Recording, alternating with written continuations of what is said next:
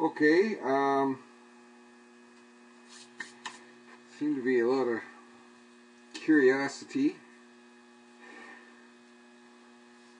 as to how I do my sharpening. This is basically my sharpening station.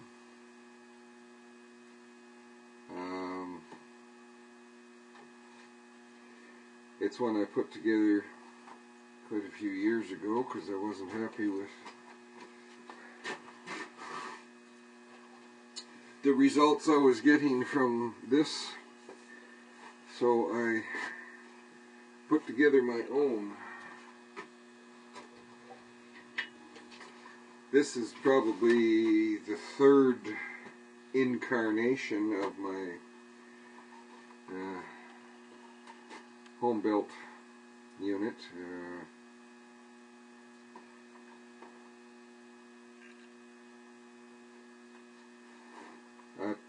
At one time I had basically the same setup. I didn't have, before I got the Wolverine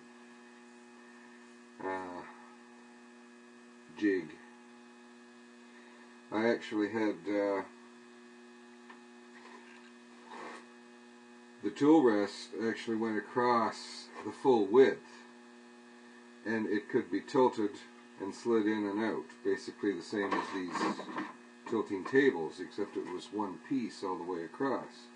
So if I set it up for one wheel, it was already set up for the other wheel, which is great as long as both wheels are the same diameter. But when you got a buffing wheel on one end and a grinding wheel on the other end, the grinding wheel gets smaller as you use it. The buffing wheel really doesn't. This stone started out as an 8-inch stone. And this is an MDF wheel, 2 layers of 3/4 inch MDF glued together and trued up into an 8-inch diameter. That stone is worn considerably. It's probably less than 7 inches in diameter now. I just made this one 3 or 4 months ago, so I haven't had a lot of wear on it yet.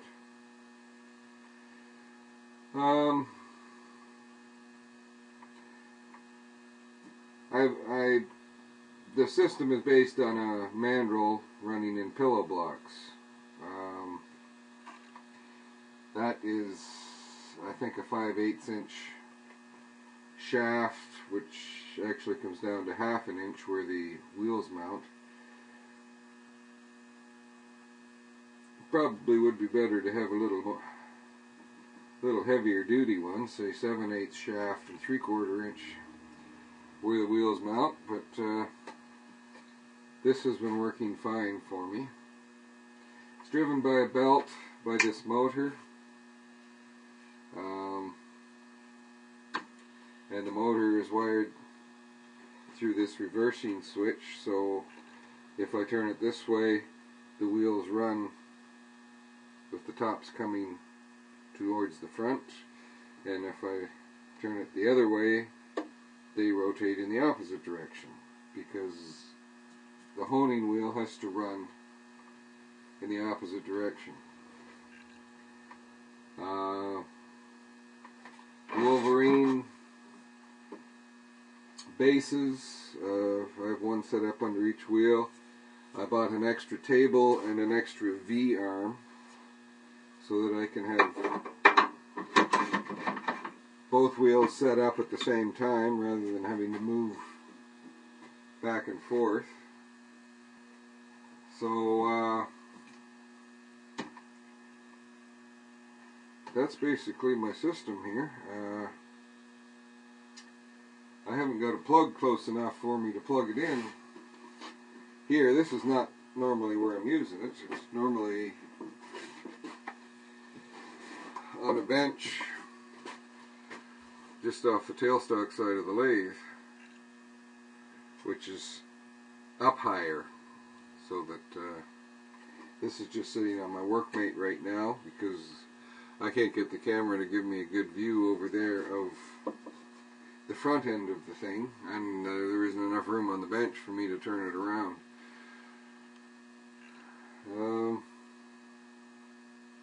So I'll move it back over there. It's all mounted on a piece of 3/4 inch MDF, so I can slide it around on the bench if, like, I got a wall beside that bench. If I'm trying to grind something that I'm trying to swing the handle and it's hitting the wall, I can swing this around so to give me some clearance. It doesn't seem to walk around on me on its own. It's just, that's a totally enclosed fan-cooled motor. That's about the only kind I really use in my wood shop because it's a dusty environment. I'm not sure why manufacturers put open drip-proof motors on woodworking equipment, but they do seem to like doing that. Okay, so I really don't have a good place to mount the camera to give a view of what I'm doing, but I'm not doing anything complicated, so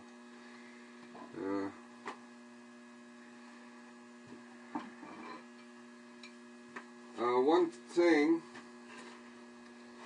this is my 1/2 inch skew.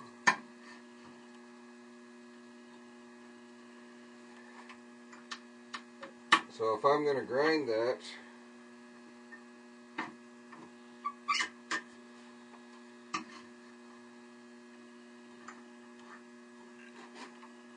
okay, I just arrange things so that the cutting edge is horizontal across the face of the wheel.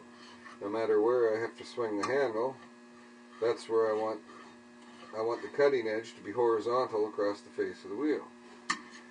And with that horizontal, I look down here to see whether the bevel's making full contact, which it appears to be there now. But the problem is that at that angle,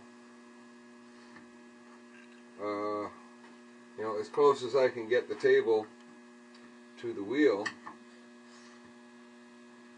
I still got 1 inch of overhang there before the bevel's making contact with the wheel. That brings the handle here, because the blade on this is starting to get a little short. So that brings the handle up to the point where I'm hitting the front of the table if I try to traverse across the stone. So I made this wood block with a couple of 1 inch rare earth magnets and with high friction pads mounted on them. Magnets and grinding don't really go together all that well, but you gotta do what you gotta do. So that gives me a narrower, so I can get more tool overhang with the handle still swung over that far. But because I've raised that 3/4 of an inch, now I have to readjust the tilt of the table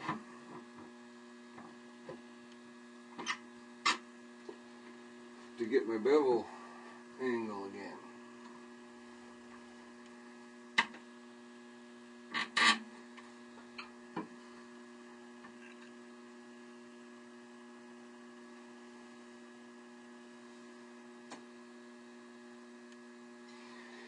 And that looks pretty close. That was pretty quick. Usually it takes a little longer than that. So